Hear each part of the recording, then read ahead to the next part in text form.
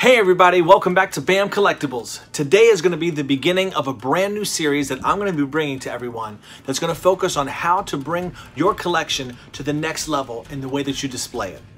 When I first started out collecting, I was using IKEA Detolf display cases. And right out of the box, those are very, very nice because all four corners are glass and it looks extremely slick. So what I did to really further enhance them was to add backgrounds and foregrounds. I've had a lot of people ask me, what I do or how I do that. So I figured I would make a video tutorial to share with my method of currently doing that. If you have not done so already, please be sure to smash that subscribe button so that you can tag along for all the tutorials that I'll be bringing in the coming weeks. Without further ado, let's jump on in.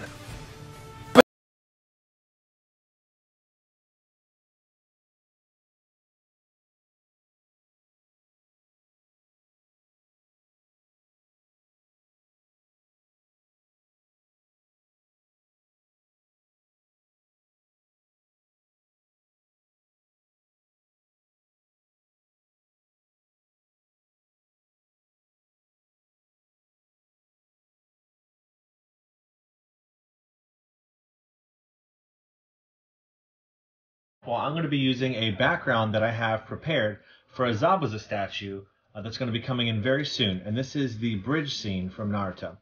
Now, this left side piece is the background, and it is 15 inches high by 15 inches wide. And the right side piece is going to be 15 inches high as well. And the width is about 11 3/4. And why that one is the way it is I actually order it 15 by 12 and I will kind of shape it and cut it down to size with an X-Acto knife. Because at the bottom of a Detolf, it can actually have the 15 by 12. But the shelves above it, it actually sits better if it's about 11 3/4. So if you flip these pictures over, you'll see the right side floor piece has nothing on the back and the left side background has 2 strips of magnetic tape on there. Now what I purchased from Home Depot, and it's just magnetic tape with an adhesive backing right there, and it's a roll of it, very cheap. And what I do is cut it to size, and I also further reinforce it with some super glue on top of the adhesive and stick it on there so everything's nice and tight. So how this ends up working is the Detolf has a metal wire frame that the shelves are held on by, and what I do is I just go ahead and go to the back of this. And I'm going to go ahead and place this floor ground just nicely neat in there. So that's good to go. And if you go back here on my left and right, you can see in this picture, there is a metal frame. And what I do is I take the one that I've added my magnets to.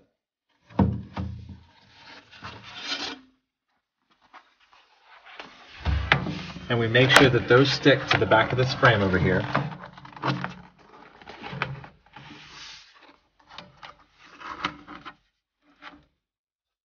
Position things correctly, and everything snaps in together.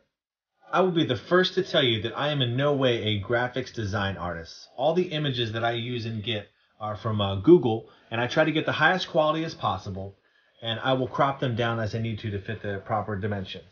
This one right here is one that I used for a Zelda themed display case. This one was used for a Final Fantasy VII Advent Children Play Arts Kai figure case. This one was used for a Sword Art Online display case. And this is one that I will be using for a soon-to-come Gara statue.